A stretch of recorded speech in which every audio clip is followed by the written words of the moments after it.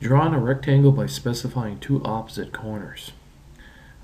The default method is of drawing a rectangle is the rectangle 2-point, and this creates a rectangle by picking the two diagonal corners. So when I pick on this, it'll ask me to select the first corner. I'll come down here and I'll hover and I'll pick the first at 0, 0, and then I drag it out and I pick the other corner.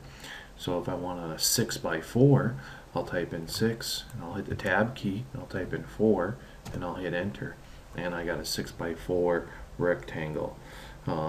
Reminder that we can also go up and use our precise input if needed, but essentially all we need to do is go up and pick the 2-point, pick the corner, one corner, pick the other corner. We don't necessarily have to be precise, because later on we can go along and change those dimensions of that thing if we need to.